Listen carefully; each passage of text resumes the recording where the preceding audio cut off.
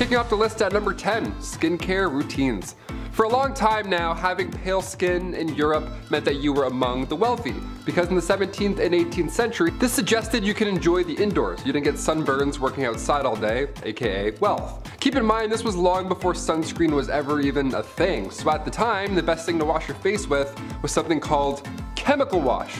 That was a mighty wash. This thing packed a punch, that's for sure. This wash would ideally get rid of sunburns, pimples, ringworms, smallpox, scurf, or morphew. I don't even know what scurf is, but it sounds awful. I don't want it. And your skin afterwards would be pale and literally glowing. Thing is, all these foundations were made with old-timey, horrible, poisonous recipes. One of these facial creams, I swear, I'm not making it up, was literally this. Steep the lead in a pot of vinegar and rest it in a bed of horse manure for at least 3 weeks. What? I'm trying to get rid of bags under my eyes. How am I supposed to steep lead? What am I, Walter White? I don't know how to steep lead. I can barely steep tea, let alone lead. Moving on, I'm upset. Number 9, natural or painted. Today the internet is full of makeup tutorials in every corner. Doesn't matter what style you're looking for, help is now available. You can learn how to draw on eyebrows while listening to a true crime story. You know what I'm saying? It's perfect. The makeup game is crazy, but back in the 1800s, you only had 2 looks to choose from, really. You had the painted look or the natural look. Natural was light on the makeup, more of a paste look than anything, almost like you're a Victorian painting, you know? One of those. But to achieve the lighter look, Europeans would use actual paint, like paint. Just lead-based paint. And the most important part of applying this is that you can't smile. You can't even move at all. Any emotion will cause the paint to literally crack. Again, that's why all these paintings are so serious.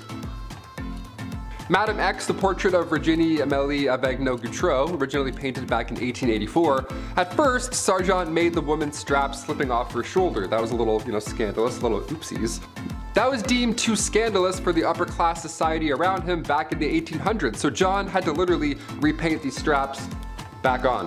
Yeah, backlash was so strong, John had to move after he sold the painting. The guy left Paris because of spaghetti straps. What a nightmare.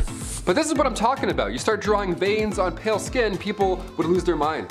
Love that pale veininess. Number 8, beauty patches. 1800s beauty patches came in many different shapes and sizes. Take this portrait from 1755, for example.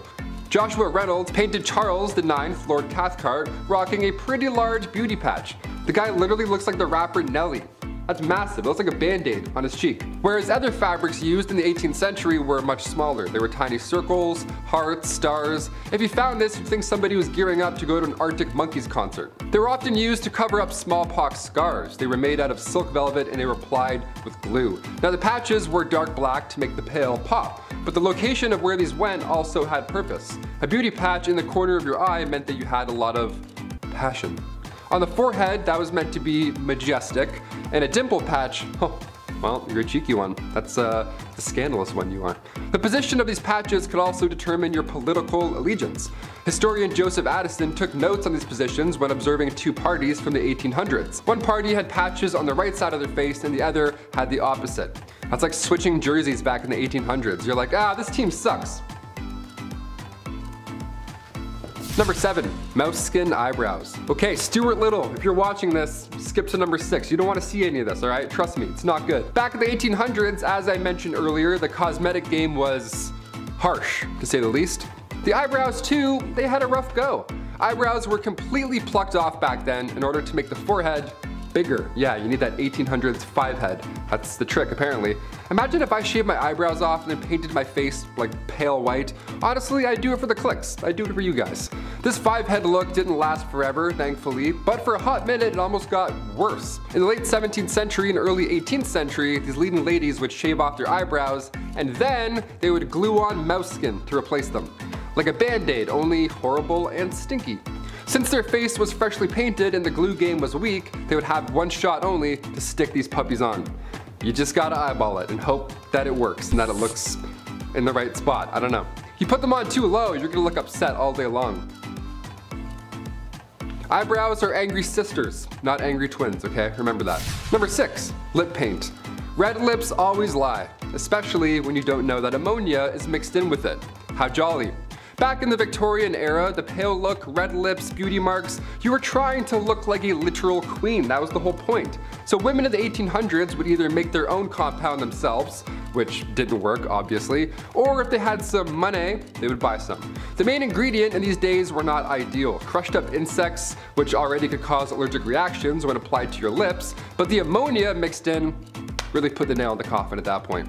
Ammonia and crushed bugs? What am I, Oogie Boogie? What am I making here? What am I plotting? Number 5. Rationing legs. World War II was a war fought everywhere, and that includes at home. Go ahead and ask your grandparents what it was like. It was only a nickel for a bus ticket, and the movies had newsreels, yes. It's 3 o'clock and I'm ready for dinner. See, that's what they say. Go ahead and ask them, they'll tell you. Well, okay, Grandma, but on a serious note, people had to ration food for the war effort. They also had to ration other goods that you might not expect, like ladies' nylon stockings. In Britain, nylon stockings were all the rage, but the materials for such were needed for the war effort. So the Gravy Browning Company came up with a bright idea: just paint your stockings on. Some women actually did this, and sometimes would even draw on the seam with an eyebrow pencil just to make it look like the real thing. Ooh. However, I just cannot see this being a great idea. I mean, it rains a lot in Britain. Would it not just wash off? What if I get sweaty running for my bus because I'm late for work? Yup, this is another one I'm just gonna have to pass up on. I'm sure the paint was 100% safe for body application as well. It probably wasn't. Number 4, bad hair days. Alright, this one is generalizing, but hear me out. When was the last time you thought about haircuts in the past? Yeah, see, you don't. That's because they belong in the past. I'm talking about popular hairstyles from the 1950s to 2000s, because honestly, there was a lot of them. And honestly, what were we thinking? We are a species that has left our own planet through science and technology. Yet, we come up with hairstyles like the beehive, the mullet, everything in the 1980s. And the most heinous, atrocious hairstyle ever, frosted tips. Sorry, Guy Fieri. The list goes on, but my point is people fully went out in public with these crazy hairstyles. I, myself, may or may not have sinned and maybe had frosted tips at one point in my life. I maybe had a button-up shirt with a blue hot rod flames on it. But I'm not gonna tell you the complete truth. After being a part of this trend, I can firmly say I no longer want to participate in any more bad hair days or blue flamed shirts. Number 3, you do what with my wee? Back to the Romans again, and back to the pee. At least the Incas were keeping it outside the body. I guess. Romans wanted a clean mouth, and there wasn't any minty fresh mouthwash to reach for. So, what do you use? Wee. Lots of wee, specifically Portuguese wee. It was just the most sought after. Now, I'm not a doctor, but I feel like there was more wine drinking than water drinking in Rome.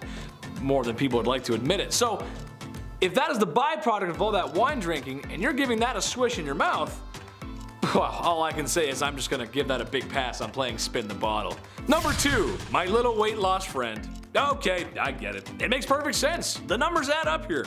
But all I'm gonna say is the chief knows medicine, and he said this is a hard pass for me, and it ain't it. If you want to shed that extra winter weight and be beach body ready with minimal effort and still enjoy deep fried chocolate bars, then you have only one thing to do, and that is swallow tapeworms, where a tapeworm will grow inside your body and help eat those unwanted calories. Trouble is, you can get very sick, and if the tapeworm attaches itself to something that is, well, vital for your living, you're going to have a bad time. You'll get sick. Just don't do this one, please. Don't swallow tapeworms, please. Don't do it. Number 1, I spy some great complexion. Arsenic cookies. I'm just gonna be blunt with this one. Women were eating arsenic cookies for their complexion. You could straight up just walk into a Sears in 1902 and just buy some. It says it's safe on the box. For people who aren't familiar with arsenic, it's poison. Spies often carry one in pill form to unalive themselves in case of capture. At this time in history, it was no secret what arsenic was. This is just kind of weird, like putting ketchup on your eggs. Kind of weird. That's just a joke. We're having a debate here in the office, and I'm just curious to see who does that. But back to the poison. It was not safe, and over time, with lots of exposure, you can get very sick. It's arsenic, it's poison. Don't do that one either. Why? That's just wrong. Oh man. Getting us started at number 10 is top hats. A top hat is an iconic image. You can see them in old black and white movies or on logos such as Mr. Peanut. But why were top hats created, and why were they so trendy? Well, there's multiple reasons actually. Men and women were already wearing hats and bonnets to protect their heads from rain, wind, and the soot from local smokestacks. As a result, hats were already quite a trendy wear. However, the true reason for its popularity is what it represented. The top hat quickly became symbolic of status, power, and masculinity. From 1850 to 1900, men wore top hats for business, pleasure, and formal occasions. Certain colors were even associated with certain times of day. For example, a black top hat was for day or night, making its wearer feel taller, more handsome, even suave. Some were even reported to be a height of 12 to 14 inches tall. Top hats, amongst other hats of this era, also required ridiculous upkeep, such as being brushed, boiled regularly, powdered, etc. They also tend to contain mercury poison. As time progressed, we found other ways to overcompensate as well as accessorize our heads, so it's easier to see why the top hat never made a comeback. Number 9 in the countdown is women and their flirty fans. When you see a gentleman caller across the room, you may want to send him a hint that you're picking up the vibe that his top hat is putting out. What better way than subliminal messaging with an item you're already carrying? In Victorian times, women carried fans due to fainting spells, which were really just the result of their excessively tight and heavy garments, something we'll cover later in the video. In 1827, a fan maker from Paris, Bumblebee, published a leaflet explaining the language behind the uses of a fan. Some examples were twirling the fan in the right hand meant that I love another. Meanwhile, drawing the fan across the cheek told someone special that I love you. A fan half opened and pressed to the lips gave permission for a kiss. However, it is rumored that the less romantic truth is that the fan etiquette, such as Bumblebee leaflet, was invented in order to boost the sales of fans in the 19th century after they had fallen out of fashion following the French Revolution. Irregardless of rumors, it appears in olden times some people were using fans to get hot rather than cool down. Speaking of keeping it cool, next in our countdown at number 8 is bottomless underwear. While showing a bit of ankle may have made you a harlot, in the Victorian era every woman was walking around with crotchless undergarments. But these strange underoos were invented with a justified purpose. Due to the amount of fabric layers, steel crinolines, and tight bodices and dresses, women of the era didn't really have time to spend an hour undressing before nature calls. By creating undergarments that had holes aligned with the wearer's groin, a woman's only mission would be to hoist up as many layers as she could before popping a squat. Don't be fooled, however, that wasn't exactly easy either. Some of you may wonder what happened if Aunt Flo paid a visit while a woman was wearing an open bottom undergarment. Well,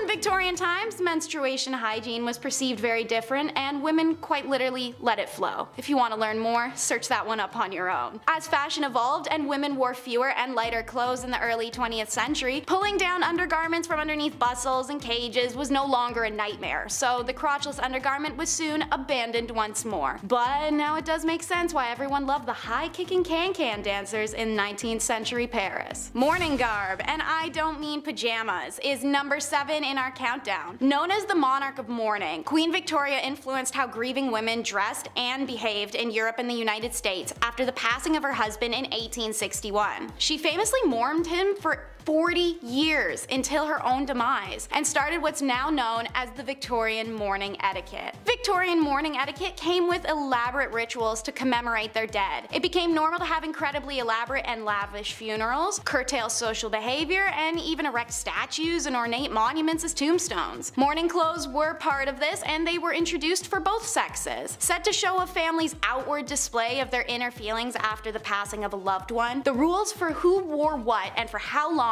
were complicated and often outlined in popular journals or household manuals. Call that a mourner's magazine. Jokes aside, men definitely had it a lot easier. They simply wore their usual dark suits along with black gloves, hat bands, cravats, or ties. For women, especially should she be a widow, there were different levels of mourning and garb to wear as you progressed out of deep mourning and into lighter mourning and so forth. Deep mourning was of course black, but also made specifically was a crepe styling, a scratchy silk with a puffed, crimped appearance associated with mourning as it doesn't pair with any other clothing. Right. The mourner would eventually stop donning the crepe and then stop donning black. This was called lightening the mourning, before cloth colors eventually moved on to gray, mauve, then white, until the mourning period was considered complete. Number 6 in our countdown is the human hair wearers. Fun because it rhymes, but creepy for a whole slew of reasons. So, what do I mean by human hair wearers? Well, it was a tradition in Victorian era to don jewelry that had segments of human hair embossed, woven, or sealed into it. But for many Victorian people, the amount of hair involved in remembering loved ones went far beyond a little lock in a necklace. In stores and women's magazines, you could find patterns for wreaths made of hair and wire, often floral designs. Bracelets, brooches, earrings, and necklaces were also all very common. In its prime, human hair jewelry and decor was considered incredibly fashionable. It's even said that swapping locks of hair was a love token between women-loving women or friends, the way that girls today might wear friendship bracelets with each other. I guess if you need a trim and you were already late on a birthday gift, you could really just kill two birds with one stone.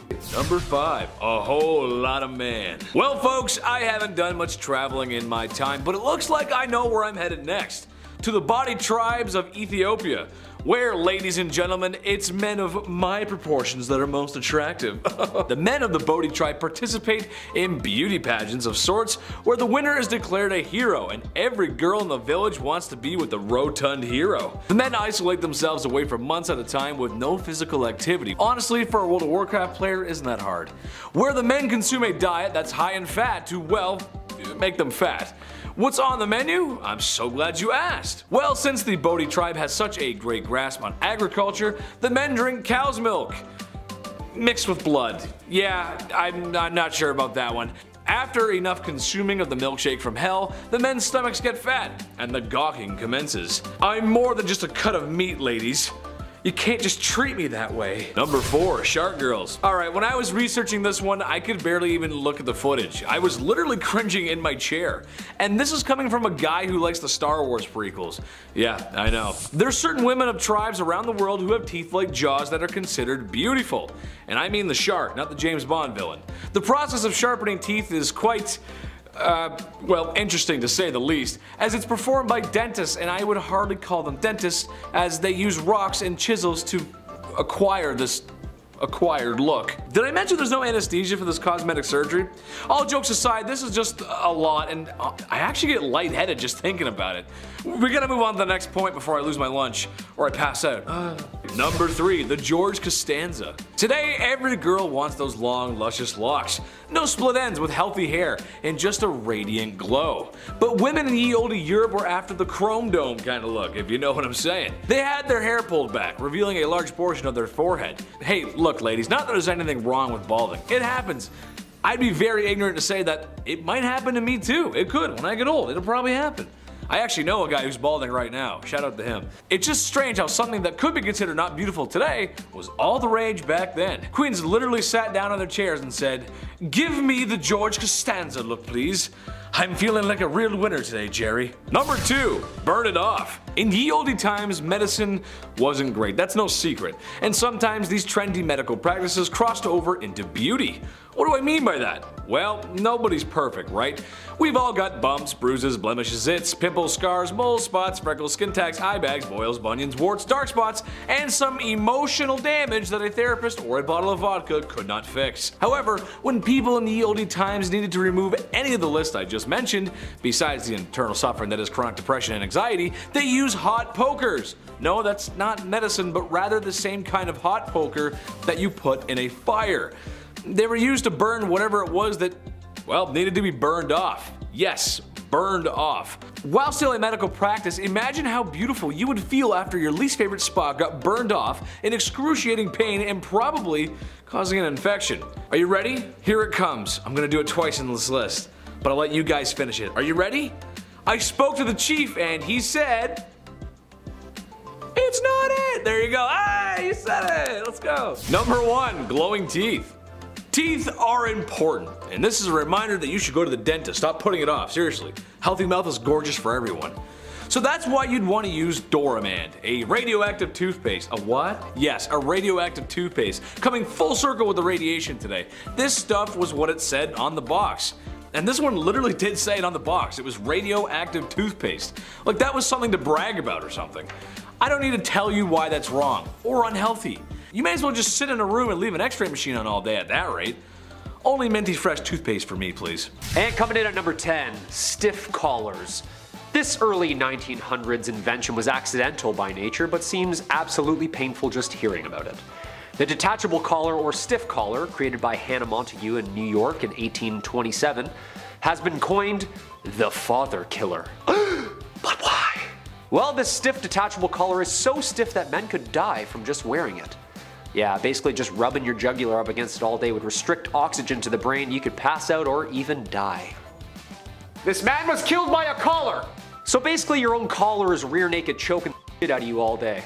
I thought the tie was the worst part. Made out of usually a separate material to the shirt pinned onto, the removable, starched to absolute hell and back collar basically turns as a sharp and rigid on your neck as a knife. Pain is beauty, darling. Apparently men would fall asleep after a couple of drinks or succumb to a catnap and sometimes not even wake up at all. Dressed to death. Literally. Number 9. Mini bowler hats. Ah yes, are you tired of bowler hats fitting on your head properly? Are you stuck in the 1940s and you're now tired of regular sized, properly fitting bowler hats? Well, fear not, old heads. Introducing mini bowler hats. Yep, that right there is fashion right there, folks. Take something that's already working and then just jazz it up, you know, just mess it up just a little bit. This look didn't last too long because only a few could pull it off, obviously. The hat wouldn't fit on your head, that was the whole point. A hat that isn't supposed to fit. It was always sideways and like dainty, it was kind of half off. Any swift breeze comes along, good game, the hat's gone. Now you're chasing a mini bowler hat down the road like it's a silent film. Whoa, oops, sorry, my hat. Harper's Bazaar deemed the mini bowler hat one of the worst of the 1940s. Yeah, I see a lot of hats now that aren't on all the way. Drives me nuts, I just wanna put it on. It's always like about to flap off. I'm like, you're gonna lose it, man. The wind's gonna come, you're gonna lose that hat. It's a nice hat. Number 8, bad teeth. If you've had a couple root canals like me and enjoy the taste and feel of your tongue ripped to shreds after a big old bag of sours, well, then this one's for you. Opposed to the nice clean white smile we all strive for today, back then the sight of bad teeth was actually, well, charming. It usually meant you had a lot of money. Ah, those disgusting peasants and their hygiene. Teeth have a lifespan on their own, and the white discoloration from poor hygiene happens to all of us on its own. But the best method and the fastest method to ensure that those little chompers become stinky and brown, sugar. Which, if you were living anywhere between the 12th and 19th century, was very expensive and really hard to come by. So why the fashion craze? Well, it's got multiple purposes. For instance, in Southeast Asian cultures, blackening one's teeth, or the Japanese ohaguro, was seen as both a beauty standard and a tooth preserver. This process would happen by coating the teeth in a mixture of goop, usually made out of iron, vinegar, and vegetable tannin to dye the teeth black. Queen Elizabeth is a great example of this beauty standard. She would basically just smash a sugar goop into her mouth every day to purposely destroy her teeth. The more infected and discolored the teeth, the better. Ew. Number 7, propeller hats. Okay, I'm coming for hats in this video, it seems. Sorry about that. Propeller hats in Super Mario, very practical. A lot of Goombas, sudden gusts of wind, plus a few warp pipes. You're gonna need a lift or two, right? Fair. The summer of 1947, not that windy folks. Not windy enough for propeller hats, I'll tell you that for free. Why are teens in the 40s wearing airport runway anemone eaters on their heads? Why? We don't need to know the wind velocity outside, just go eat some ice cream. Well, it started with a cartoonist named Ray Faraday Nelson. See, he used this propeller hat in a cartoon, and then later on at a sci-fi convention, he had the cartoon there with a real-life propeller hat. And everyone was like, what, how? How did he just do that? This of course swept the nation just like the fidget spinner. Brands made their own versions, they hopped on the trend quickly. So quick in fact that Nelson never had time to even secure a patent for this new fresh idea. Yeah, it was too late. He didn't get a dime from the hats, and we didn't get the gift of solo flight. So let's call it even, Ray. Number 6, ruffs. With silken coats and caps and golden rings, with ruffs and cuffs and farthingales and things. Taming of the Shrew, Act 4, Scene 3. Ah yes, the theatre and the ruff. Well, not that rough, but quite literally theatre in a ruff. A ruff, I sound like a dog. A ruff, or also known as the Elizabethan collar, was an interchangeable piece of cloth that could itself be laundered separately while keeping the wearer's gown from not being soiled at the neckline. Long story short, no Chef Boyardee spilling out of your mouth and down onto your clothes. Hey, that's a good idea. The stiffness of the garment forced upright posture and poise. Most ruffs could only be worn once due to its longevity and structure. Made out of a very fine material like silk, their light and delicate material, design and size led them to become a symbol of wealth and status amongst the upper class. There was even a time where blue dyed ruffs were against the law in England since it resembled Scotland's colours on its flag. It shall only be of two primary colours, yellow and blood. Oh, red. At number 5, long skulls. One of the most bizarre beauty trends from ancient times at least was the process of head shaping. This unusual beauty trend caused people in modern times to think that aliens were real when remains were discovered with oddly shaped skulls. Some people believe that we had proven the existence of extraterrestrials, but in reality it led to the discovery of an entire practice of human body modification for the purpose of beauty. The process of head shaping involves putting some kind of pressure on a baby's head so that it grows into a different shape. This was known to be done by using cloth or even boards to create the desired shape. This is one of the oldest beauty trends in history, as the earliest evidence of modified skulls come from Australia and date back between 14,000 and 9,000 years ago. The skulls that were found had flattened foreheads and very prominent brow ridges. This practice also occurred quite often in South America, where skulls with a variety of different shapes have also been found.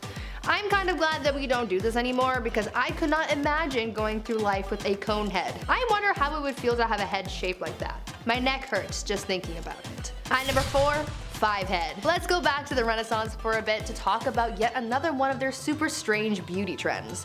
They really had a lot of weird desires when it came to appearances, and I'm certainly glad that this next one is no longer in style, and I really hope it never makes a comeback. Back in the Renaissance, it was believed that girls with high curved foreheads were the most beautiful, but obviously not everyone can be built like that. As people do, they came up with a way of achieving this look without having to be born with said attributes. In order to have that big forehead that people so desired, women were known to have shaved or plucked the hairs from their natural hairline to make their foreheads look bigger and therefore more desirable. They really said, receding hairline, but make it fashion, I suppose. At number 3, feet painting. Now you would think that all of the super bizarre beauty trends of the past were from way back in the day, but you would be mistaken. We saw some strange practices in the 20th century as well, especially during war times. Back in World War II, a shortage of silk and nylon in America created a bizarre beauty trend. Because these materials were needed to make things like parachutes and uniforms for troops, tights were quickly disappearing from stores. Because this was such a huge staple in women's fashion, they got creative and created a beauty trend where women would draw pantyhose arrows in their legs, dye them with different colors, and try and mimic the look of mesh tights to create an illusion close to wearing stockings. I feel like if this happened in today's time, I don't think I would be that desperate to do that, and you couldn't catch me drawing or dyeing my legs for this. I think I'll just stick to wearing pants. At number 2, strange corsets. Corsets have been around for a long time. They've come in and out of style, and even right now, corsets seem to be making their way back into mainstream fashion, though maybe not as extreme as back in the day. In the 19th century, having an hourglass figure was seen as the ideal body type, and so in order for many women to achieve this look, they wore corsets to cinch their waists. However, the looks were pretty extreme. Some women tightened their corsets so tight that their waist could be wrapped with 2 hands. Like, imagine that. Although this was seen as super chic back in the day, it was also causing some health issues because it would squish together people's organs, and as you can imagine, that's not a good thing. Eventually, corsets evolved so that rather than cinch the waist so much, it would just accentuate the hips to still give an hourglass shape without causing too much bodily harm. And finally, at number 1, no piercings. How many of you guys out there have piercings? I have a few myself. I have my ears pierced, and obviously my nose is pierced. But there are so many other places that you can get pierced, even in the no-no region. Back in the Victorian era, piercings down under were pretty popular and were considered to be very fashionable amongst wealthy women. Some women would have their nippies pierced and even chained together, and some men would even get their peepees some jewelry too. For women, it was all about trends, but for men back then, many of them got their nether regions pierced supposedly to make wearing tight pants more comfortable.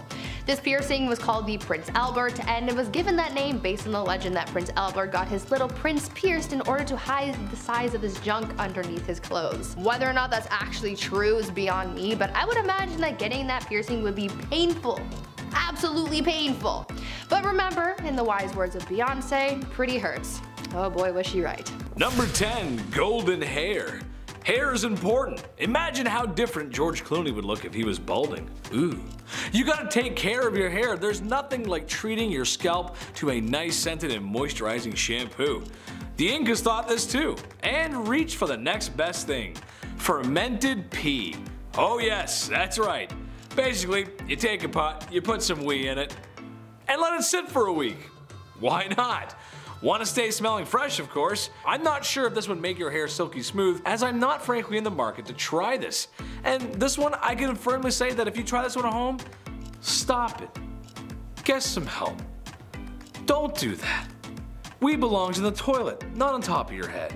Stop. Number 9. What a crock! As if urine in the hair wasn't enough, this beauty trend comes at you from the Romans and the Greeks. The Romans and the Greeks were the peak of ancient civilizations, built beautiful monuments, and were honestly just so smart, so smart. So smart that when they saw crocodile dung, they knew right away it had some beauty properties that they just couldn't pass up. They would bathe in crocodile dung. That's right, bathe in crocodile dung. Known for its restorative and anti-aging properties, I'm just not sure how this works really. Did they like heat it up or something, or did this like slip into a tub with a pile of like lukewarm unlawfulness? And how do they really know it had de-aging properties? I'm starting to think this knowledge might be related to the whole urine shampoo thing. This is also gonna be a hard pass for me. No thanks, I'm good. No poo in the hair. Number 8. Beauty is pain. Ladies, we all know sometimes beauty is pain. It can be a lot, or even too much sometimes. But how far are you willing to go for a little extra beauty? In ye olde times, pale skin was considered to be beautiful, but not always the easiest to obtain. Makeup is expensive and was made of lead and other lovely materials. With all that makeup being caked on, that had to feel lovely on your face. So what's the next best thing? Bloodletting. Yes, that's right. In order to have that healthy twilight pale look, women found themselves relieving themselves of their blood. Bloodletting was used for other medical reasons at the time as well, but why not get two birds stoned at once? Stay healthy and achieve that beautiful complexion. I unfortunately pass out at the sight of someone else's blood, so the loss of my own just to be pale would not bode well for me. I will have to hard pass on this trend as well. Plus, look at these rosy cheeks. I don't want to lose that. I think it makes me look cute. Number 7. Mice flavored toothpaste. It's ancient Egypt. Life is great. You got the pyramids, you got the Nile River, and you got some guy who claims to be a doctor and he's pulling out the brains of your last king through his nose so he can be mummified for the afterlife. That's just awesome. Just another day under Ra's warm sand. Egyptians just knew how to live, and they knew dental hygiene was important. So they came up with toothpaste. Sore tooth? Try this toothpaste. What was this toothpaste made of, you ask? Well, it was made of crushed mice, of course. Oh god. I mean, here I am thinking that just some herbs crushed up with some water would be fine to eliminate bad breath, but after all, having nice teeth and nice breath is sexy. So the Egyptians took some mice and they crushed them up with other ingredients in what must have been the most foul and rancid concoction this side of the Nile River. Just go ahead, put that goop in your mouth. You'll look okay, you'll look great after. Oh, just brush it on there, smells great. Oh, that's amazing. Number 6, pearly blacks. Here's another beauty trend brought to you by the horrifying things we as human beings can do to a mouth.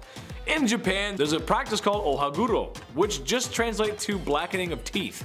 Japanese women would essentially, over time, dye their teeth black.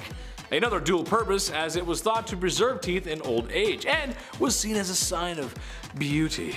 Something that separates humans from beasts, or so they thought. The dye itself was similar to some inks, as the process involved dissolving iron, vinegar, and some oils. After this process, a concoction is made that is a non-water soluble and acts like a dye when applied to the teeth.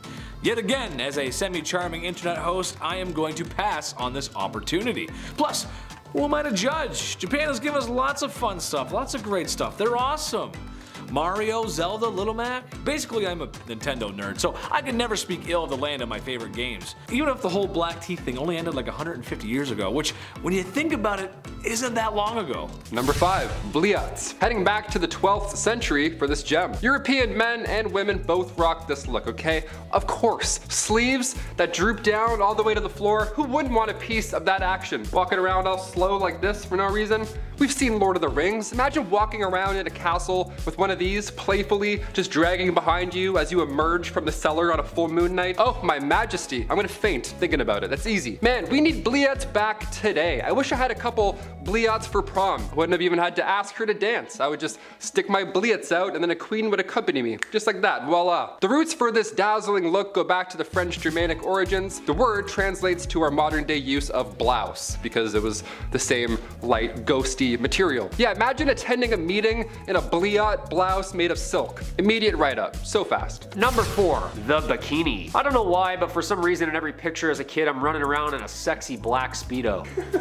You know the deal. No shorts, just thong on cheeks. I was always embarrassed by the lack of clothing and felt vulnerable, but learned growing up that that's fashion, baby. Sometimes you feel a little uncomfortable. The bikini, a controversial and even at many times illegal piece of clothing, is a piece of fashion that has been around as early as 5600 BC, and the history of the bikini can be traced back to that era. Carvings and paintings of women wearing bikini-like garments during the competitive athletic events in Rome have been found in several locations. Most of the time worn by women, the bikini went through a ton of design. Two-piece bathing suits have been seen all over the world, so what's the problem? Well, it's illegal in certain places and illegal now, still. Inappropriate use of showing off one's body could be a crime around the early 1900s. Police would just walk around the beach and measure the length of a two-piece bathing suit.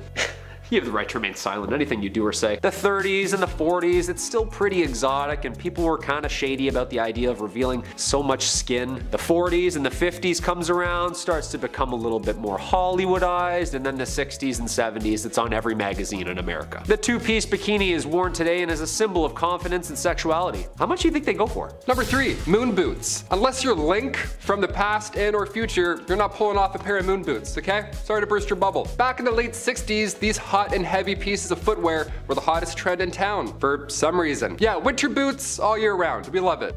Fashion. But yeah, welcome to Canada. Also, we wear these 11 months out of the year. It sucks. My ankles are always hurting. Moon boots originally appeared in 1969 in Italy, and it was part of a ski wear collection, but add a little Apollo 11 moon landing into the mix, now we have a fashion trend in history. Now we all think we're astronauts and we're dragging our feet to the club in the middle of July. Once space became old news, so did the Apollo boots, sadly. We've seen these bad boys appear in modern history. Chanel, Jeremy Scott, big names are still trying to bring back the moon boots. Let's bring back the moon shoes. How about that? How about a functioning pair of those? Remember the commercial? Kid jumps, grabs an apple, lands. Just false advertising at its best. Number 2, high heels. The high-heeled shoe or high heels, or simply known as "where's my heels?" have been a piece of fashion since the early 10th century. The design raises the heel of the wearer's foot significantly higher off the ground than the wearer's toes, causing the wearer's legs to appear longer, make the wearer appear taller, and accentuate muscle tones in the wearer's legs. It's all about the calves nowadays, man, all about the calves. Typically seen as a men's garment until the mid-1500s, the high heel is a staple in today's fashion, as its design and functionality hasn't changed in almost 1,000 years. King Louis XIV of France made heels a standard and would have himself hundreds of pairs of gemstones, lavishly precious metal-lined high heels, basically just one of the Kardashians' closets. But as we all know, pain is beauty, and these nasty things really f up your feet. Due to the structure of the high heel, this piece of fashion could be the most harmful to our bodies. Just shoving your size 8s in a sexy size 5 crumpled up like Play-Doh all night? Yeah, that's definitely gonna do it. And finally, number 1, painted veins. Hey, from one pale human being to another, I have no idea where this came from. I don't get it. I don't see it at all, really. Back in the 1800s, you only had 2 looks to choose from, really. There was painted or natural. See, natural was light on the makeup, as you'd guess by its name, but painted, well, they meant that in a literal sense. This more vibrant look required actual paint, just lead-based paint. And the most important part of applying all this is you can't move or smile. Yeah, any emotion will cause the paint to crack. That's why all these paintings are so serious. 4 more hours? 4 hours? Okay. Madame X, the portrait, the famous portrait, originally painted back in 1884. At first, her straps were slipping off her shoulder, right? A little, right? But that was deemed too scandalous for the upper class society around the painting at that time, so John had to repaint the straps back on. What a joke. He's like, okay, too sexy? Okay, straps are on, there we go, we're fixed. Backlash was still so strong after John had sold the painting because her skin was so pale and you could see her veins. It was like, oh, too much, I can see through you, what the hell? Just no winning back in the 1800s, eh? Can't have spaghetti straps, can't have veins. Wait till Playboy comes out, you guys are gonna shit. Number 10, Face Off. Alright, so it's the 1900s, and technology has gotten good since the 1800s. That means a better life for everyone to enjoy. One such advancement was in women's cosmetics. Introducing the Radia, a brand of makeup that's formulated to make you glow, ladies. And if you don't glow, you can't shine. The secret ingredient? Radioactive materials. I honestly can't believe that this one is real, but yep, here I am. Yes, their makeup products contain concentrations of radioactive material to give you the facial boost that you need, tighten the skin, get rid of wrinkles, and literally make you glow. I'm not a doctor, and you probably aren't one either, but I don't think I have to tell you that applying nuclear material to your face every day before work is not a great idea. In fact, it might be a speedrunning strategy to see how fast you can end up in a hospital for radioactive sickness. I read a report from the chief, who's a nuclear scientist, and he said that's not it. Number 9, Nail Biter. There's a short amount of time on the clock. The scores are tied and your favorite team's player steps up to the pitch, plate, or wherever they need to be. Beer sweats begin to drip down your face onto a jersey that should have been thrown out 2 playoffs ago. The nachos and chicken wings that were once plentiful on your coffee table now lay barren with emptiness. This is what most sports fans would call a nail biter. But all Super Bowl predictions aside, is not what I'm talking about. I'm talking about in ye olde times, trimming their nails. How else but with the set of pearl chompers the Lord hath given you. That's just how people did it. Yes, that's right, they bit their nails off. Which even today is kinda gross. You gotta use the old noggin for a minute and think about how clean people's hands were. No running water, no modern toilet paper. Ooh, stinky. That is not a win-win situation. That's actually a lose-lose situation. Don't do that, that's gross. Number 8, mini brows. Back in ye olde times, pale skin was in, and so was dark eyebrows. How to achieve such a complexion? Well, bloodletting for the skin, but I've gone over that before. Something a little more heinous was committed to make ladies' eyebrows look luscious. Mice, a lady's best friend, right? Yeah. Besides some French rouge and ivory teeth, a common beauty practice was to have mouse furs as eyebrows. This is just wrong on so many levels. Mice are just gross as it is on a regular basis without them being on your face. But my question is, was there like a mouse hunter, or like, was there a mouse farm? Or was the buddy just scooping up mice out of the gutters and skinning them, and then, here you go, your highness, here's some fresh mice skins. Ooh, yuck, man, no. Number 7, pucker up. Hey, on this channel we've talked about some crazy stuff in history, and a lot of crazy stuff unfortunately had a lot to do with women being hugely mistreated in the past. However, some women acted against this. I'd give specific reasons for wanting to get back at the patriarchy, but I'd be here all day. One woman came up with a devious plan, a way to remove the stinky men from her life and to get away with it too. Introducing Aqua Tofana. It was an odorless, colorless poison that was slow acting and would resemble side effects of a sickness, or at least a common sickness at the time. It was marketed as a cosmetic. Women could wear this on their cheek, and when the big hunk of a man came in for a kiss, well, it was probably one of the last things he would ever do. The main ingredients were arsenic and nightshade, which, if you didn't know, is very poisonous. Next time you forget to take the trash out at night, gentlemen, just take notice of when the wife wants to give you a kiss. It could be your last. Number 6, boots with the fur. Most of you probably love a good pair of apple-bottom jeans and some boots with the fur. But for our Silver Fox audience, they may remember a pair of denim that was more sinister. Bell-bottom jeans. Yes, that's right. These pants were wild to say the least. While its origins may be rooted in the Navy and sailors, their rise to fame was during the 60s and the white powder-fueled 70s. Remember disco? I know, right? High platform shoes, bell-bottoms, and leisure suits. Although I can't lie, I feel like I'd look pretty good in a leisure suit. Just saying, I don't know. This is just one of those beauty trends that we thought looked good, but in reality looked really strange. I'm sure that'll never happen again though. Not like the trends and fads that we had today will ever go out of style. We'll all be looking back and laughing at the silly things we wore, right? Oh man, I gotta clean up my closet. Are we still gonna be doing Fortnite dances then? I don't know, we'll see. Number 5. Krakows. A popular shoe first originating in what is now Poland, the Krakow gets its name from exactly this place, Krakow. Or also known as poulain shoes, were worn from roughly the 13th century to the 17th century by men and women of all classes. Multi-sizable, the long pointed shoe would have been sewn to a point and just rounded at the tip. The first use, of course, was merely decorative, stuffed at the toes with usually moss or hay. As time went on, the fashion trend took off and more people were just designing long, stinky socks. Just 1420 muddy England with no arch support, slipping and sliding all over the streets. How bad did they smell too? No socks, just foot on shoe rubbing? And you know they weren't clipping those toenails. I bet they were just curled up underneath them. Ew. I guess these would have been good for all shoe sizes. Kind of like a one shoe fits all your whole life kind of deal. Typically made out of wool or leather, these could be also crafted into metal and fitted for a knight. Like swords aren't scary enough, now I gotta dodge your pointy knife boot attack? Aha! Number 4. Powdered wigs. The powdered wig or periwig, most famously coined after Louis XIV, started this up and coming trend. As far back as the 1600s, we've seen these paintings of men and women with huge white hairdos. You're thinking, that's a lot of hairspray and a lot of stress. Well, actually it wasn't even their hair. In fact, most men and women were balding underneath during these times. Yeah.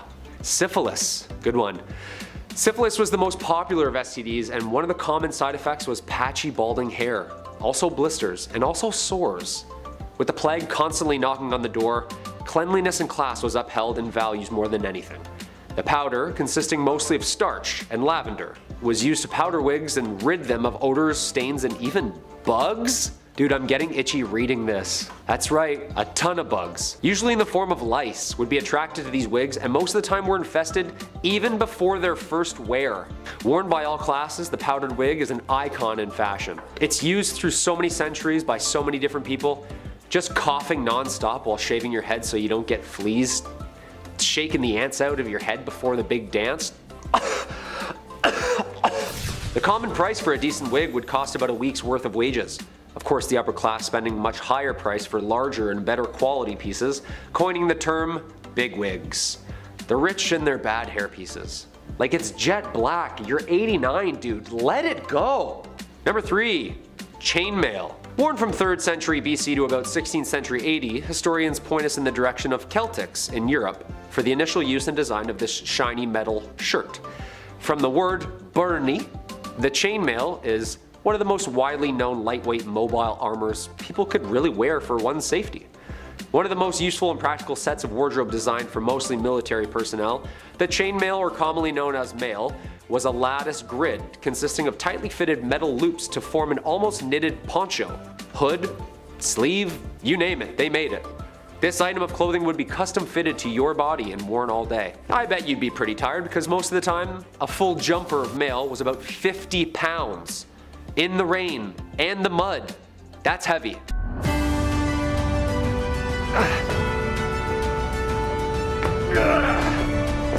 And in the rain too? Like, did they ever get electrocuted? You're basically a giant metal golf club on top of a castle fighting with sharper metal golf clubs. Zeus just chucking thunderbolts down at you and you're just trying to keep your head up. Number 2. Cod pieces. Jock, dance belt, the old stuff the sock trick. These guys did it first. And I say guys because guys, men definitely created this. Yeah, I'll take the bigger size. The big one. Hurry up, please. Hurry up! Size mattered back then, and size of one's cod mattered. A piece of fashion designed for both safety and for boasting. Getting dressed was hard back then, and you didn't want to get your bits all caught up in any material. So the answer was the 15th century codpiece, made out of metal, wood, or leather. The codpiece was fitted around a man's stuff and securely tied to his waist belt or pantaloons, either under or over his clothes. Some believe this was designed due to the waistlines rising and the shortening of one's jacket over the years, revealing more and more of the goods. Sometimes to show off, sometimes for battle, and much like the modern jock, it did serve numerous protection reasons, but was mostly seen at the time as a fashion statement. Again, size and reputation mattered, and flaunting was all part of the 15th, 16th century culture. Louis XIV knows what's up. And step will change, sire. And number 1, Macaroni. Yankee Doodle went to town riding on a pony, stuck a feather in his hat and called it macaroni. Yeah, that's a real song, dude. I thought my neighbor Declan made that up playing road hockey when I was 8. Near the end of the 18th century, at one of Europe's most heightened times, also known as the Age of Enlightenment, was an eclectic group of people called the Macaronis. No, not the delicious noodle, but instead a group of young men flamboyantly pushing the boundaries of fashion to even trolling it. Huh. These men were mocking a style, and in that, created another style. Yeah, that's pretty gangster, dude. Basically, you would wear the biggest wig you had, and on top, a tiny miniature hat and a feather. Just a cute little guy. Someone was definitely trying to make their friend laugh, and then it just worked. This high slang term for high fashion is thought to have originated from the elegantly dressed Italian immigrants. Elegantly noted Italian men boasting about how perfect their macaroni pasta was and throwing about the term for everything they liked or adored as macaroni. Wow, I love your shoes, they're so macaroni. Yeah, your hair's like so macaroni. It's like really macaroni, you know what I mean? The sillier and more elegant and more vibrant, the better. Men would have to walk around with ceiling-high wigs, the balance alone. Oh, okay, there we go. It was a time to show off. And the coolest part? Macaroni style was genderless. Men and women could borrow and mix match styles at this point in history, and people were digging it. It was like the 80s of the century. Well, I guess that's literally the 80s at some point. Vibrant colors, glitz and glamour, you name it, they wore it. And that's why I feel the macaronis deserve the #1 spot here. Just the name alone, man, come on. At number 10, painting veins. Back in the 17th century in Europe, many people believed that extreme paleness was just the hottest thing. If you looked whiter than a ghost, then you were like the Megan Fox of the town. Many women were obsessed with finding new ways of making themselves look pastier than a white wall, and some of their methods were actually surprisingly creative. The cosmetic skills of women back then were actually pretty impressive, I must say. Wealthy aristocratic women were the ones who took part in this pale trend the most. They wore dresses with plunging necklines to show off the girls, and they painted themselves white using a powder. Frankly, this powder made them look pretty artificial, like you could tell that they weren't actually naturally that white, so to solve this they came up with a new beauty trend: drawing veins. Women would draw veins on their mommy milkers using a blue color to mimic the look of translucent skin. It's crazy to think how far we've come from this, because back then people were trying to look as pale as possible, and now we have people tanning themselves so much that it causes controversy. At number 9, tiny teeth. During the Renaissance, fashion and beauty standards were changed drastically from what was popular in the years before. So much in society changed over this period of time, like what was seen as beautiful or desirable. Things like certain body types and other physical attributes had their own trends, but one of the weirdest physical beauty trends from back then had to do with teeth. Back then, the ideal woman had wide hips, a small waist, long legs, and small teeth. Yeah, teeth had an ideal size. To people back then, the smaller the teeth, the more desirable you were. Why? I don't know. Because people are weird, I guess. Some people would even go as far as to file their teeth down to make them smaller so that people would see them as more attractive. Now, I can imagine that this would be a very painful process. Like if you've ever chipped a tooth, then you know that uncomfortable, almost cold sensation of a broken tooth, so imagine that, but on all of your teeth. Yeah, you can count me out. Before we carry on talking about some of these strange things people did to be the belle of the ball, and yeah, there were some really weird things, why not take a moment to leave a like on this video if you're enjoying it so far, and while you're at it, consider subscribing to the channel to see more videos like this one. At number 8, nails for days. These days, people get their nails done all the time. I love seeing crazy nail art videos online because they're often so creative. Some of the most fascinating ones are the crazy long nails. I don't think I could ever rock those, but I still admire those who can. The beauty trend of having long nails, though, isn't a new thing. It's been a symbol of beauty and status for many years, like years ago in China. Back then, having super long nails was seen as a way to show off your wealth and status. The average nail length amongst Chinese aristocrats was up to 25 centimeters or nearly 10 inches.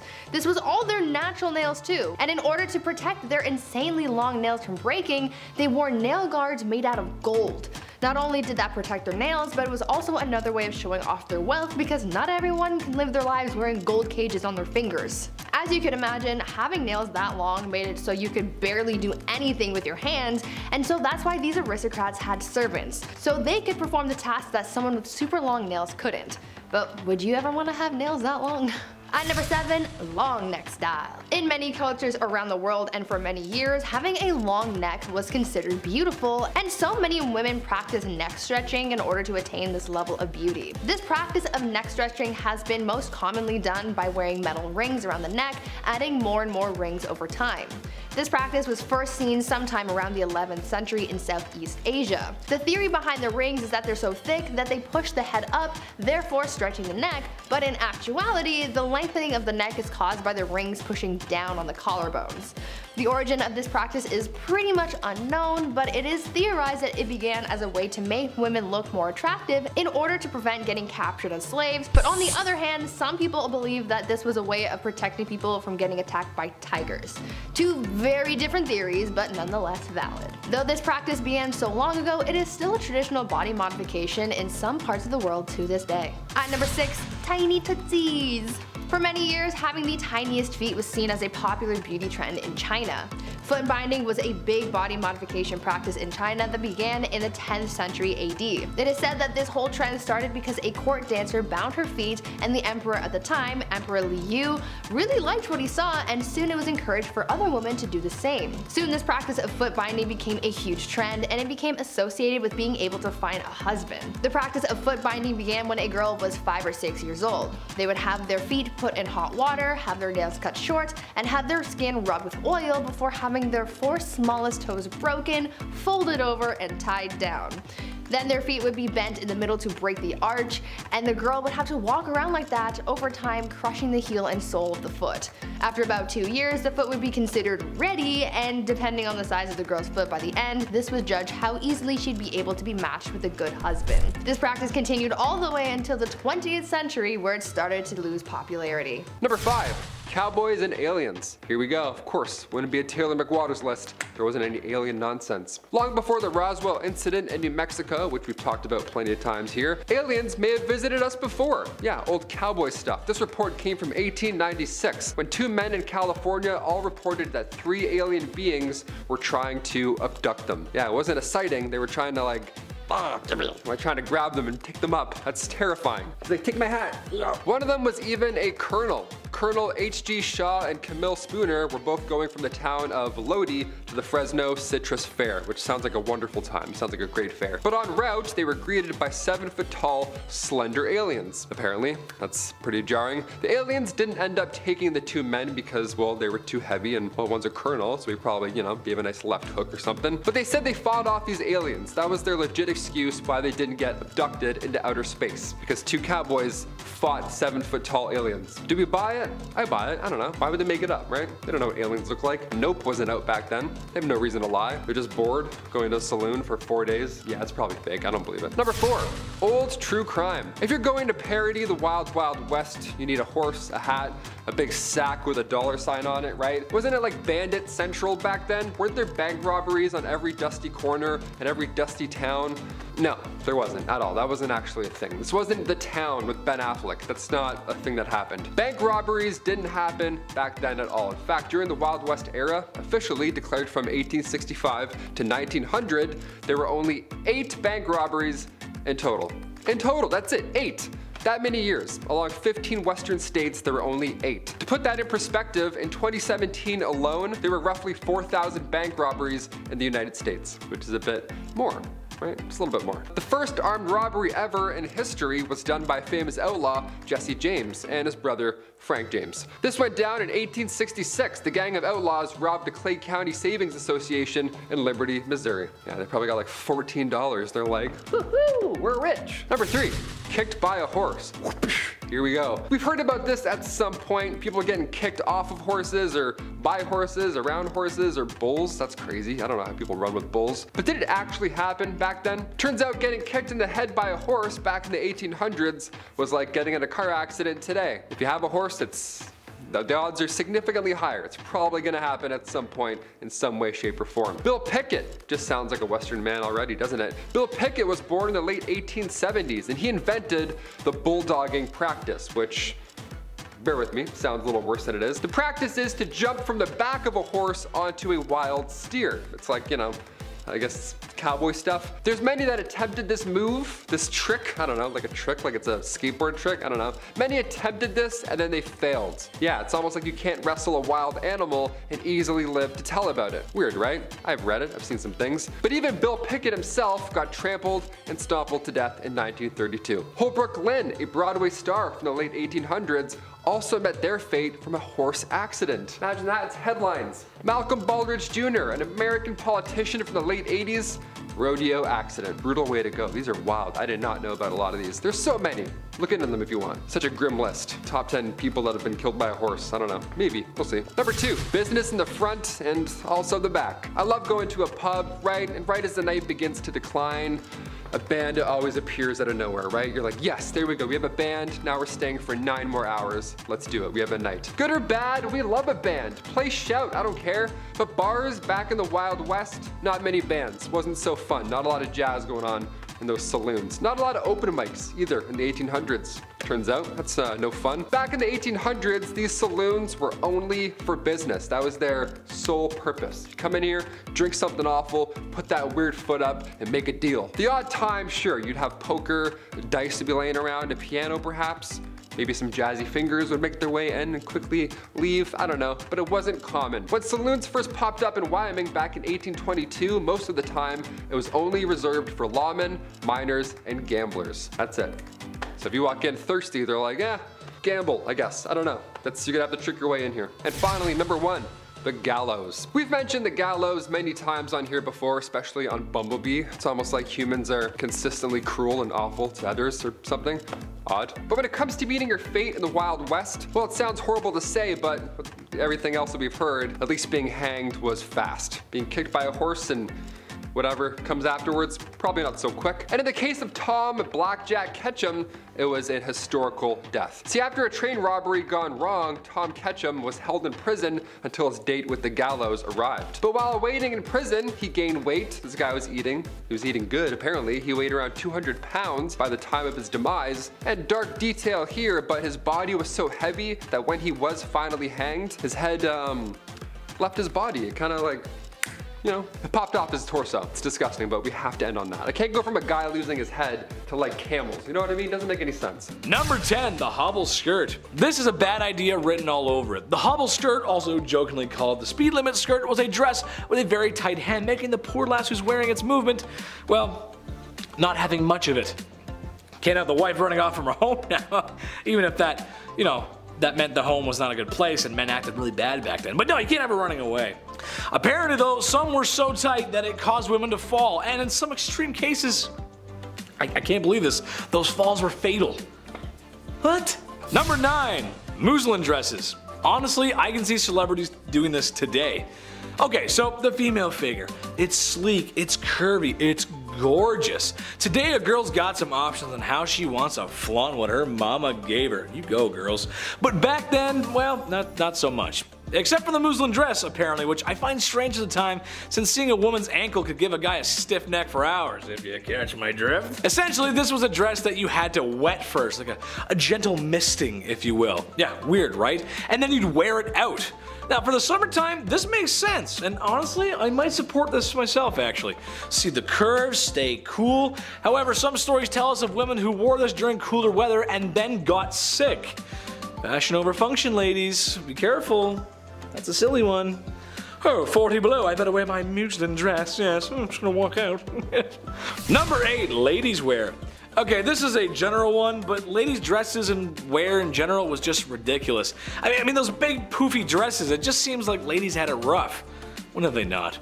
Wear a dress that's too tight or so big you struggle to walk around. Not to mention the fanciest of dresses have wire or wood cages and frames. Just making walking around more difficult because, yeah, that makes sense. For me, anytime I wear formal wear, I keep an eye out for bathrooms. You never know when you need to go. However, I just can't imagine trying to squeeze the lemon in those bad boys. Whew, that would be difficult. To make matters worse, there are stories of women wearing just regular big poofy dresses and then getting in accidents at factories. And yes, it was gruesome. And yes, they didn't make it out. And no, there's no movies about it. Stop asking. Number 7, pestilence fabrics. Last time I was talking about the Victorian era, I mentioned a few points on fabrics with harmful and dangerous chemicals, which happened more than it should have. shouldn't happen at all, really. It's kind of sad. Well, that wasn't the only fabric-related issue that was out to get you back then. For example, wealthy people couldn't be bothered to do their own laundry.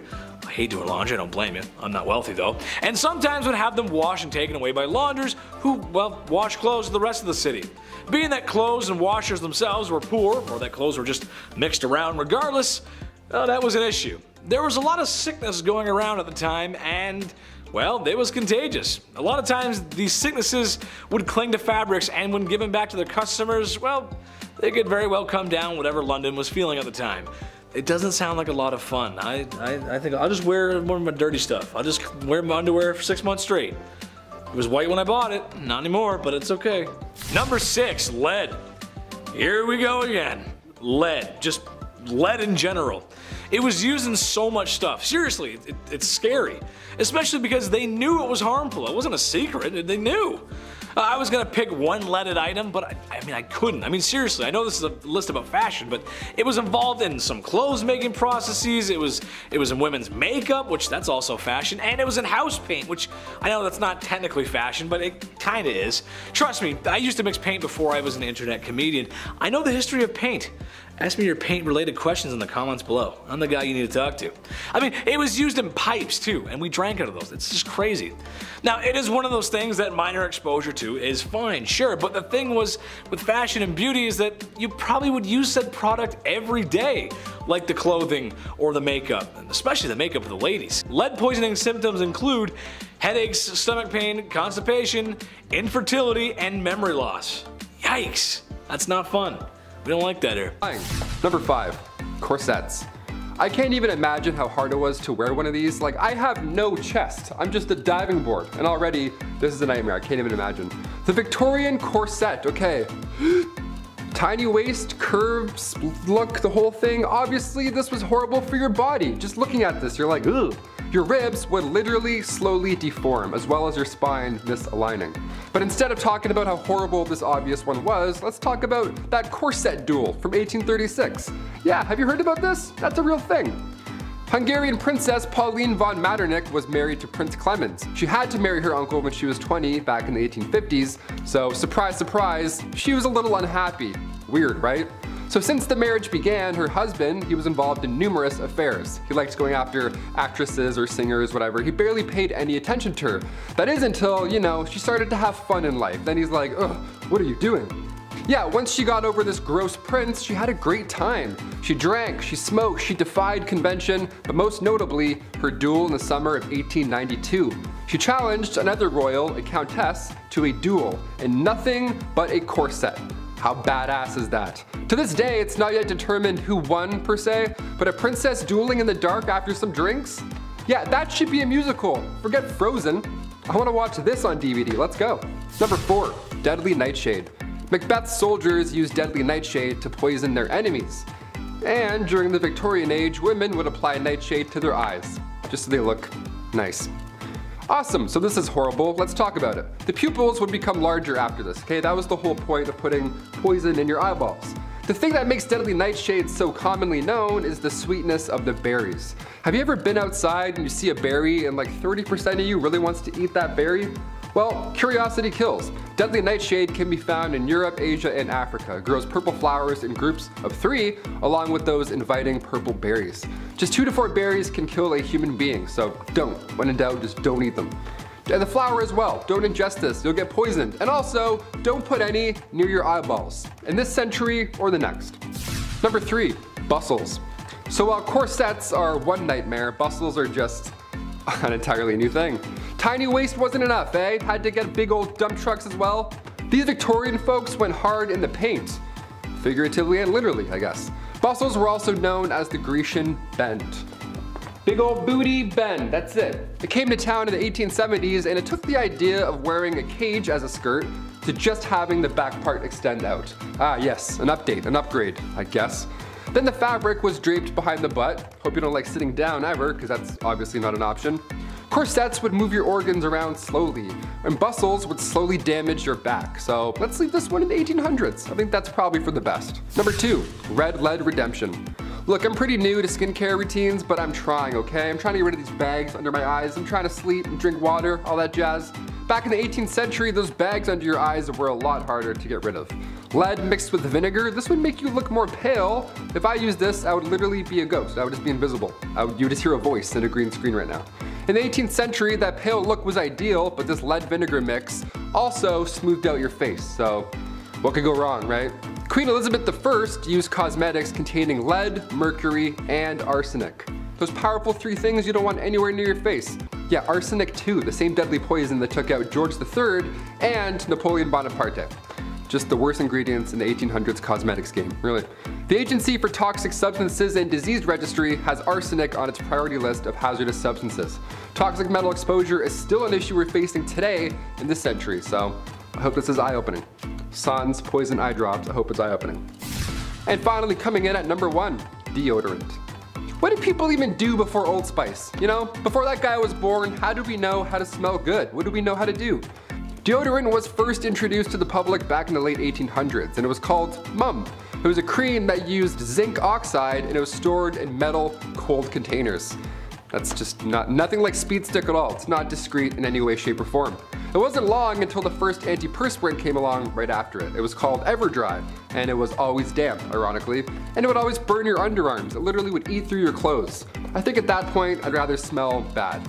Like, let me have rashes, let my face look horrible, let the bags show. I'd rather do all that than any of this. This is horrible. Number 10, chopins. These ancient slippers-ish shoes were used for more than just throwing at the heads of your unruly teenagers. Imagine catching a hardwood 14-inch chopin across your butt thrown at you like a 90-mile fastball. Solid wood too. Just a huge block, just Originally worn and seen on the women in the 15th and 16th and 17th century Italy and France, these huge platform heels were designed for sliding over your shoes and socks to keep them dry and clean from the mud and the muck. Rule of thumb was, higher the chopin, higher the class. Most of the time, these platform shoes are so high that you would need an assistant just to help you get around. Yeah. No, I don't. I want to go this way, please. Thank you. Walking all over the place like Gene Simmons, 14 feet high. Great way to roll your ankle. Sometimes embroidered or lined with gems and jewels, these shoes were purely decorative and pretty impractical, as you can see. No one's walking up a spiral staircase in those things. No thanks. Number 9, head cones. Egyptologists have decoded the 14th century BCE paintings about these mysterious caps worn on the heads of certain women in ancient Egypt. First assumed it was of religious or ceremonial wear and tear, researchers and archaeologists think that they've cracked the code finally. It's actually a big wad of sticky beeswax. Yeah, but it smells nice. A perfume. This ball of specific gunk sat under the cap, sitting on the crown of the head that under the sun over the course of the day would cleanse the body with pleasant smells. Mostly stuffed with either beeswax or animal fat and then packed with your favorite pleasant smelling herbs and flowers. The cap would then slowly melt on top of your head and would just drip down into the hair and down the body all day, slowly releasing a cologne shampoo hybrid sort of thing. Some were even stuffed with essential oils for the skin, and it wasn't just putting in fennel on your head at the end of the day, huh? That's nice. As of now, researchers have only been able to find women wearing these deodorant hats and paintings and carvings, and have yet to find a man wearing these ancient eau de toilettes. Ah yes, the scent of a man. Ladies, look over here. And now here. I smell disgusting. Number 8, chatelaines. These practical and very decorative accessories have been used since the 18th and 19th centuries. A deadly yet decorative fashion ending in the Victorian era. Typically a chain made of metal, usually silver, bronze, or brass, and hung from the waistband, riddled with tools and trinkets, attached to it for your everyday use. Cobblers would have cobbler stuff, dentists would have dentist stuff. Basically this was just a cool belt chain on your jeans. Like a giant multi-tool on a keychain. Everything from vials with smelling salts, whistles, to even knives and protective devices. Just a giant set of janitor keys with different tools on it. I feel like this definitely gave way to the Swiss Army knife. Flathead or Robinson. Oh, I got a Phillips if you need. A Phillips? Yeah, go ahead. It was mobile, decorative, and personal. I'm surprised we don't have these right now. I mean, I would use it. Mine would have like 11 chapsticks on it, just all in a row, you know? Number 7, cloaks. These mobile sleeping bags have been worn as far back as ancient Greece and ancient Mesopotamia. Made out of anything from fur to wool, these usually neck to foot length portable blankets were seen as both practical and decorative. one of the most used and reused clothing technologies. I can understand why such a simple piece of material can be used for so many different things. Protect you from most elements, camouflage you when hiding, and you could pretty much make these yourselves. Some people added hoods and pockets to theirs. Harry Potter gets it, Batman gets it. These people got it. Cloaks, capes, magicians' uniforms, we still use these things to this day. We gotta bring these back with youngins. Just Dracula cape someone on an exit? I mean, that's like the new mic drop. Yeah, I'll see you this weekend. Number 6. Togas. Much like the cloak, a very simple and ageless garment. A loose-fitting sheet typically wrapped and folded across a person's body, seen as far back and popularized by ancient Romans. These common eggshell white dresses were used as general garb by both men and women of all classes. Think about how much red wine they would spill on these. Apparently they were big drinkers back then. Sorry, do you have any club soda? Yeah, just don't dab it, please, just blot it, thank you. And these things were huge too. You almost always needed help wrapping yourself up like a burrito. Hurry up. Usually young boys would wear purple until they were a man. If you were mourning, then you would wear dark colors, and if you were in state, you would have the typical white toga, possibly with some colorful embroidery for some class. Pretty easy, you have like 3 choices. No more throwing clothes on and on before school. No, not that, I wore that last week. Can I see the white again? This garment was eventually abandoned by women, and then the lower class, and then the upper class, and then eventually men just really wore them at frat parties. Toga! Toga! Yo, Raven Romulus, bro, they're nuts, man. Number 5 in the countdown is all about buggy dresses. The wealthy Victorians were very into the grandeur, looking to feed a fascination with culture especially. Beetle wing embroidery was at a peak of fame in the 18th century India, and was quickly appropriated by English visitors while military occupied the country from 1858 to 1947. Elytra, which is the hard casing over a beetle's wing, first appeared on dresses and experienced their first burst of popularity in England by the 1820s, though English women in India had likely been donning it since at least the 1780s. Material used was often white or other pale colors to help augment the reflective green tones of the beetle wing. This visual was made possible when elytra was paired with zardozi, a gold embroidery style often done on colored cottons or silks. Victorians at least didn't appropriate everything about the art form. They made patterns and styles of their own for the dresses. Elytra was sewn onto the gowns in an imitation of live beetle patterns, a reflection of Victorian interest in naturalism and zoology. Not sure why anyone wants to look like they have live bugs crawling on them, but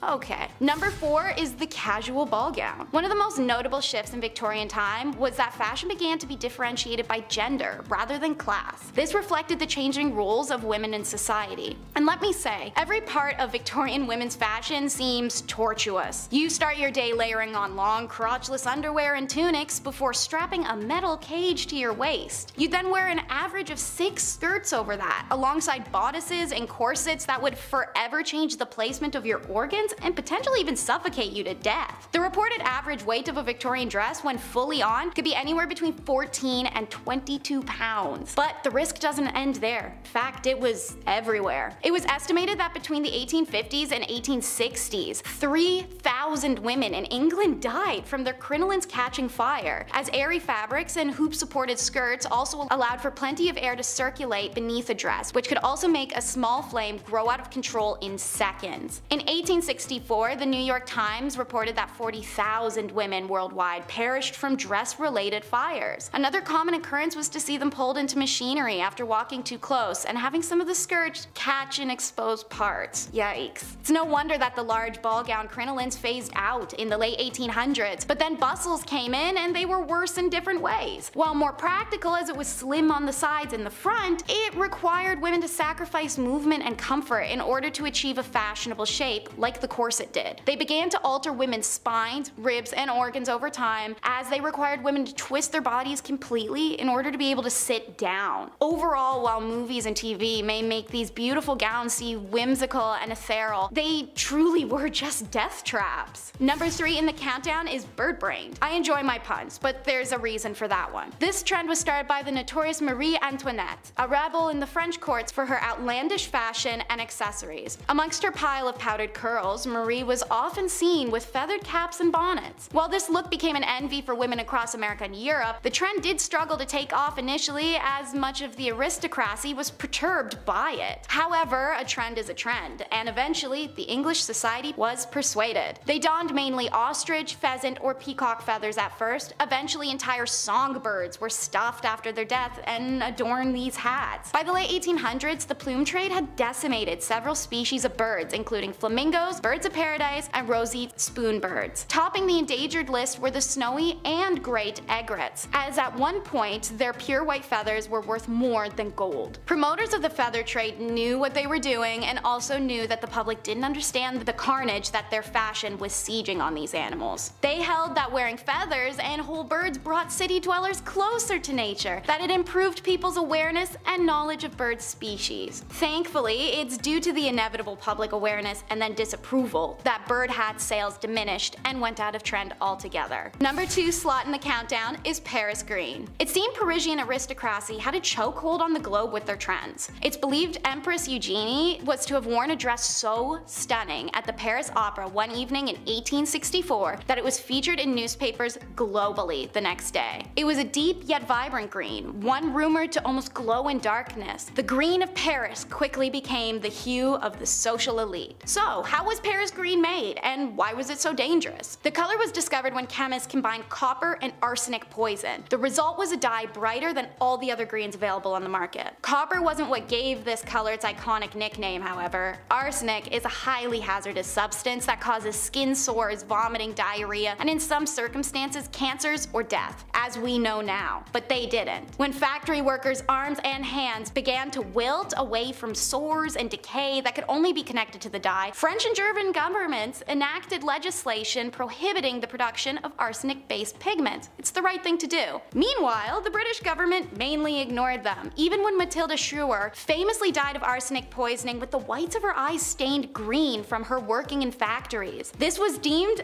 accidental poisoning by the government at the time. Paris green remained popular in England until, ironically, it just went out of trend. It's a little bit of an abrupt ending, honestly. No justice for those exposed in workplaces or compensation for suffering, but nothing takes the cake quite like the Victorian trend of looking dead, which is number 1 in our countdown. You'd figure people look dead enough as is, inhaling arsenic and mercury from their clothes and shoes and hats constantly, let alone their home decor, but looking dead was the fashion of the day. This look was specifically modeled after how tuberculosis affected you. Pale skin, watery eyes, red lips. While this disease was decimating the lower status, higher status women recreated it with makeup and arsenic consumption. You heard me right. In order to get pale skin, women consumed arsenic. In order to not die from arsenic, the consumer had to follow a careful process, eating small doses to build up a tolerance. Now, arsenic is addictive, so if they at any point stopped the consumption, they would experience withdrawals such as vomiting, stomach pains, convulsions, hair loss, nervous system failure, kidney failure, delusions. The list goes on. Some women were stuck taking it for the rest of their lives. For the desired watery eye look, women would put citrus or even perfume in their eyes. Some went farther, using belladonna flower, also known as deadly nightshade, for longer lasting tears. However, being poisonous, little wonder why blindness was widely reported as a symptom of belladonna drops. No wonder it did such a good job. Red lip paint included, you guessed it, more poison. In this case, usually lead. All of these poisonous products would contribute to illnesses and facial decay. Death was of course a long-term side effect of the usage once poisoning reached its crescendo. Suffice to say, while you may really want to fit in, some trends are not worth getting on board for, especially if they'll slowly melt your face off. Starting our list off at number 10, no bar stools. This one here is for all the bartenders out there. Okay, bar seating is vital when you go out. It's the first thing that you see when your random party of 12 arrives and then asks for spots all of a sudden. So it's a little jarring to imagine a world where you couldn't sit down at a local pub. Yeah, standing room only. That's it. Don't lock those knees or get too comfortable. You got your regulars coming in often, right? You got Karen with the limp. She's so nice, she's awesome. Imagine if she had to stand up the entire time. No way, get out of here. We have a booth just for her all the time. She always gets a grilled cheese, so nice. Back in the Western days, bar stools weren't a thing. In the 1800s, you couldn't sit and vent to your local barkeep about why your ex hasn't texted you back. No, that wasn't a thing. They didn't have stools at the bar, nothing, just one rail. Just a bar rail to put your foot on, and then have a weird balance the whole time. That's great, that's awesome. I feel like a cowboy already. Just a nice cowboy lean, that's comfortable. I'll eat fish and chips standing up, I guess. Let's move on. Number 9, medicinal showmen. Back in the Wild West, I mean from the 1860s, from the 1890s really, they had these medicinal showmen. And it's exactly what you think. It's ridiculous. Step right up, you won't believe your eyes. Cough syrup. Crazy, right? So these guys would go town to town selling elixirs and tonics, but they would really nail the pitch. I mean, that's all they had back then. There's no science to back them up. There's no Yelp reviews. They would have pawns instead, like their friends, run ahead into town and plant themselves in the audience before these random medicine shows. That way, when the world's greatest showman, doctor arrives, whatever, he randomly picks an ill patient and then boom, just like that, they would be cured. One of the most successful of these elixirs was the elixir made by John Healy and Charles Bigelow. It was a mixture of herbs, root, and animal fat. It was said to treat any illness, but in reality it was only a laxative. What a fun show that is. Step right up. Not that close. Trust me, not that close. Number 8. Camels? That's right, we're not riding horses, we're riding camels. We got room for 2 people, depending on the amount of humps. I know they have 1 or 2, depending on which. All right. In 1855, the United States Army decided to import 75 camels into Texas. Yeah, why not? After all, the terrain in the Old West was fairly similar to the Middle East, so I guess it made sense. The camels made supply runs between Camp Verde and San Antonio, but trouble began when an American Civil War broke out. Yeah, a little bit of a thing happened there. Now eventually the camels were sold off or simply let go into the wild where they multiplied and began to cause havoc, and then so on and so forth. So much so that folks began to spin urban legends, such as the Red Ghost, which was a 30-foot tall creature that made people quiver in their, you know, breeches or breeches. I don't know what they say, jeans or pants, whatever's Western, the Western version of pants. Trousers, that's British. Trousers is definitely British. It's not a cowboy at all. When in reality, it wasn't a monster, it was just a camel. But yeah, camels can be pretty frightening when you see just a silhouette. Again, with the 2 humps, it looks like a monster for sure. I was a kid, I went on a camel ride once and I cried. Never doing that again. Oh, so that's pretty cruel. Not riding a camel. Number 7, going the distance. First things first, how much was an IPA back in the 1800s, right? What's this gonna cost? Some beers today are wild. I live downtown Toronto, it's crazy. Every bar I go into, it's insane. It's like $13 to get an IPA. It's like Gary's Rootin' Tootin' IPA. A pint made in-house with this bare feet. Tastes like a cup of nickels. Not a fan of the IPA game. Today we have happy hour specials, wine pairing suggestions to go along with your meal, a lovely wine sommelier to aggressively tell you which bottle to get. But back in the 1850s, saloons would price their drinks depending on how far away you had to travel just to get them. Yeah, what a weird system, right? In the Yukon, for example, their shots of whiskey were 50 cents a pop. Now, that was a lot back in the day. So if you were to ask for the same drink in a local saloon, say in Colorado, well, it'd be a lot different, it'd be a lot cheaper. If you kick the saloon doors open and you're out of breath, well, it's very clear that you've traveled a long way. Hey, this guy's out of breath. Let's charge him double for all of his troubles. Why not? Let's go. Get off the floor. So out of breath, he's like, give me some water. How do they kick open saloon doors? They would just swing right back. They're not ideal doors to kick open. Number 6, missing mines. There's billions of dollars worth of gold just lost at the bottom of the ocean. That's fun, it's out there right now, waiting for you to go and get it. Right after you click that thumbs up and subscribe to our channel. Right after you do those things, go and find that gold for us. But if swimming isn't your thing, no problem, try the West. Plenty of gold out there. There's dozens of lost treasure troves just hidden in mines, like the San Saba gold mine, for example, or the Wheelbarrow mine, for example, or more that I'm not gonna name because, well, maybe I'll go check them out myself, I don't know. None compare to the Dutchman mine. That one is very special. Now, this legend has it that a man named Jacob Waltz, a German prospector, he found the richest gold mine in the world. Now, that's what he told his friends. And would we ever lie to our friends about gold? No, never, okay? I certainly wouldn't. It's definitely real, man, for sure. First gold rush was back in 1799. A young man named Conrad Reed found this big, shiny, yellow rock. He had no idea what it was. And for years, he and his father, John Reed, used it as a door stopper. Yeah, the 17-pound nugget of gold. He just grabbed it, threw it on the floor, and then held his door open all day. Hey, come on in, here's company. Watch your foot over that big stupid rock. Back then, this information was game-changing. Congress then built the Charlotte Mint just so they could handle all this incoming gold found in North Carolina. Because yeah, people started to catch on how much it was worth. Put that in my pocket, thanks. Number 5, smoke break jackets. Here we go. Hey, remember Hugh Hefner? Yeah, not only did he treat women like but he also dressed like it completely. Yeah, Rather fitting if you ask me. Guy would wear a stinky maroon colored jacket and then sit there and blow smoke in your face all night. What an icon. Guy changed history. He would wear what's called a smoking jacket. That's what this garbage is. They were around in the 1600s, but they really peaked popularity in the 1920s, when Hugh was like 56 years old, you know what I mean? These jackets were designed for gentlemen, I mean obviously, you know, they were designed as bathrobes with class. They were made of this velvet cloth, perfect for soaking up cigar smoke and further accusations. God rest his soul. He really left his mark in history, didn't he? Number 4. Corsets. Okay, we know literally everything about these things, but you don't, so listen up. If you have to put your foot in the middle of my back to lace me up, yeah, it's too tight. Or is it? A stiff and rigid piece of clothing that I could definitely use for my posture. The corset, first invented in Italy, then France, then England, the rigid posture and protective garment around the kidneys, ribs, and vital organs under a knight's armor were adopted for style, class, and shape. Most popularized during the 16th century, this slim and sleek look was adored and worn by all classes. The best way for a woman to shape her bust, a man's chest straight and high while riding. And a great way to lose consciousness. No, I can breathe. Go a bit tighter. Yeah, it's perfect. Yeah, thank you. Usually made out of something strong like whalebone or wood. The stitched corsets would maintain its hard shape and the wearer would basically just be stitched in for the entirety of the day. That sounds comfortable. Number 3, hammer pants. Okay, look, Kyle and I were on a dance team or two growing up, we get it. Baggy pants, extra zippers, zippers that don't even have pockets, pockets that are far too shallow to hold even that of a chapstick. We get it, okay? We love a good pair of dance pants. The hammer pants from the 90s, I don't think that was it. We should have heeded MC Hammer's warning and not touched it, you know what I mean? The man turned 60 this year, so we have to now look back on the truth. From him.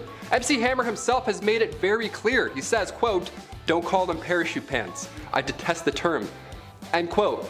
Yeah, man of few words, but you know what? When you sing that many songs, you don't need to speak anymore. Obviously, MC Hammer didn't invent this style, but it's funny to see him act like he did. You know what I mean?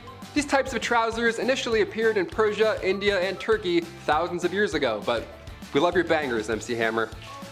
All 3. Number 2, belladonna drops. Growing up with bad vision, I've had some pretty weird things shoved into my eyes.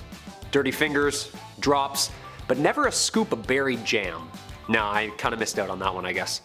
Okay, maybe not jam, but the belladonna berries, though very toxic, had an unusual role in beauty standards in medieval Europe. Upon squishing this doughy-eyed remedy into your sockets, the person's, usually women's eyes, would dilate, resulting in huge, doughy puppy dog eyes, just running around town with blurred vision like you're about to get ophthalmologisted. EML49 strawberry, raspberry, blueberry, that's not, okay, what? Of course, you wouldn't be able to see how good you looked per se, as if you've ever been dilated for optometrist reasons, then you know exactly what I mean. The belladonna or beautiful woman drops got you running into walls every 2 seconds, but boy oh boy does she look beautiful. Number 1, paper dresses. This short-lived fad was introduced in the 1960s. It was a good one. It was exactly what you think. Paper dresses, nice. Paper Mario in real life. Finally, I've always wanted this. I can already feel the paper cuts. What a nightmare this ought to be. Here we go. Paper dresses to go. That was the phrase they like to use. They said the word go twice, therefore must be a good product. The Scott Paper Company made these not expecting the reaction that it got. It caught on quickly, of course. It only took 6 months for this casual paper company to start selling more than 500,000 paper dresses. Just out of nowhere, they're like, oh, let's just try this, and then it worked. It went so well that other companies hopped on board, just like the propeller hats. Over $3 million were spent on this awful fad. Andy Warhol was even in on the mix. It was a big deal. Everybody wanted to be involved. They weren't made of flimsy printer paper. It wasn't as bad as I'm making it sound, but it certainly wasn't great either.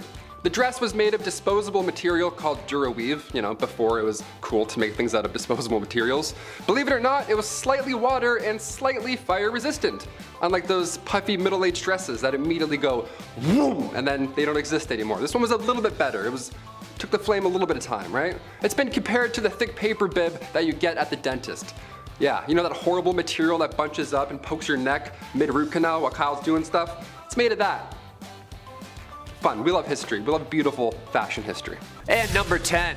Leather jackets. I just had to say that cool. I felt like I needed to. Okay, so how did we get from prehistoric leather to grease lightning? This warm, durable piece of clothing has been popular for many eras, but now, where did it all start? Well, firstly, on the animal. The leather jacket we're used to seeing is based off the World War I jackets. That's right, German pilots wore these brown, thick leather jackets in their planes before the cooler, sleeker bomber jacket was born. From the early 1900s, we see the leather jacket really start to take off with more military use in World War II, now worn by all sides.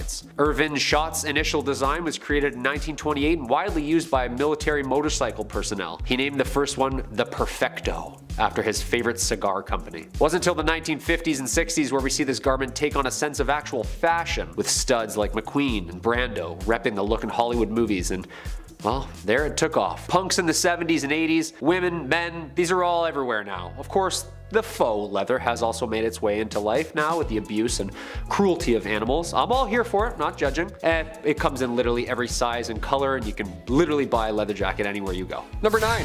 Lash lure. Turning the calendars back to 1933, the year FM radios and drive-in movie theaters changed the world as we know it.